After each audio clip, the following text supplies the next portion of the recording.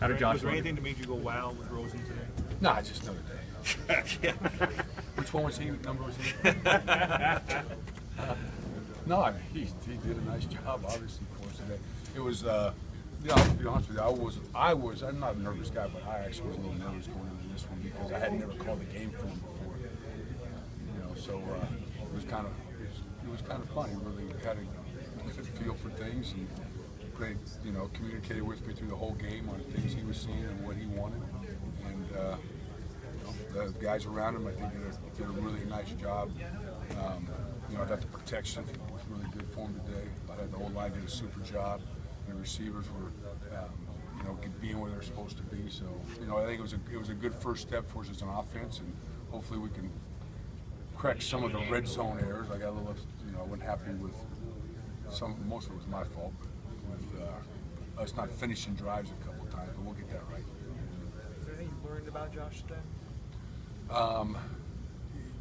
Yeah, just make sure he's in the huddle when we play. As long as you've been around football, I mean, it's one thing to see it at practice, but it's another thing for a true freshman to come in this setting. Can you just kind of describe that, what it was like, what he did today? That's a real good football team. We play big physical guys. I've known Tenuta for a long time. I feel like he's one of the top coordinators in the country. So I knew that they were going to put pressure on him. I really didn't know how John was going to play us when we started the game, and then to me it seemed like he was going to make Josh, make some plays because he pretty much stacked the box on us and was going to take Perkins out of the game, and not let us just line up and run the ball on him. And I thought Josh really stepped up to that challenge of making some plays downfield for us. What was behind the thinking of going deep on his very first play as a college? I figured I'd get it out of the way. All right. Everybody in the stands would be happy, at least for one series, because I threw it deep and I didn't throw a bubble screen, right? Yeah, that's right. And the beer sales would go up. But is that sort of kind of confidence you have in him that you just have go out there? Yeah, I told him. I said, I'm not going to make. I said, this is your first play in the Rose Bowl. I don't think it ought to be handed off to somebody, And so that was kind of the game plan. And we were, and it was like Maxwell Smart, right? Missed it by that much. It was a good throw, and I think the kid kind of tipped it out. I'm not sure, but Kenny said that the DB just got a little finger on it and kind of turned the ball a little bit on Kenny, or I think he had it. When did you decide to call that play? I actually decided that probably August 4th at the camp. And I was going to go deep on the first one. Coach, in training camp, Josh doesn't take any hits. Did he surprise you with his pocket presence today and just moving up? And last year, these guys sacked him 5 times. Well, there's always that because that's what, they wear yellow jerseys through 20-some practices and nobody touches them. And now all of a sudden, they don't have yellow jerseys on anymore in the game. And so, that's kind of in the back of your head. But he's got such a great feel of sliding in the pocket. And he took some shots today.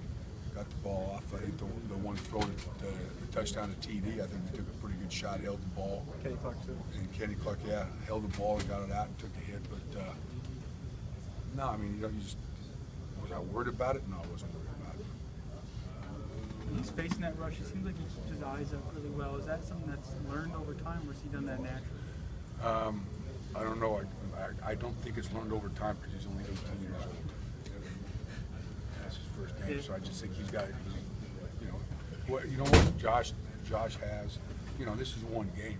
I mean, this is a great foundation for our offense and for Josh to build off of. But he's got some of those innate qualities that the really good ones have. The ability to slide in the pocket and make plays, keep his eyes down the field, throw guys open, all those type of things. And he has shown that since he's been here.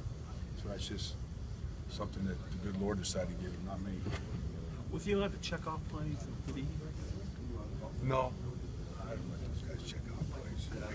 Yeah, every once in a while he does, but he didn't do much today. When it's a tempo offense, we really don't want to slow the game down and have him do that. Now there's some circumstances, but today I don't think he had too much. He had some really good suggestions in between series that gave me a really good clue that this guy Josh always has had a really good wide vision of the game, and so you know he sees things out there, and so that's really nice to have a guy come off and tell you what he's seeing, and you know, okay, here's what we need to do. Paul Perkins didn't have a particularly heavy load today. How much of that had to do with your guys' game plan compared to how well Josh Paul's played? always figured in our game plan. Right? He's one of the top running backs in the country. I think if I figured that figured more into their game plan, that they weren't going to let it get hurt by him. You know, I don't know what we ended up rushing for, a couple, 100 and some yards or whatever. But just kind of how the game was going, they were kind of stacking the box a little bit on us, and you know, they were kind of daring us to saying, okay, you guys are going to have to throw the ball a little bit because you're not just going to line up and run it on us. All right, guys, thank you very much. Thank you.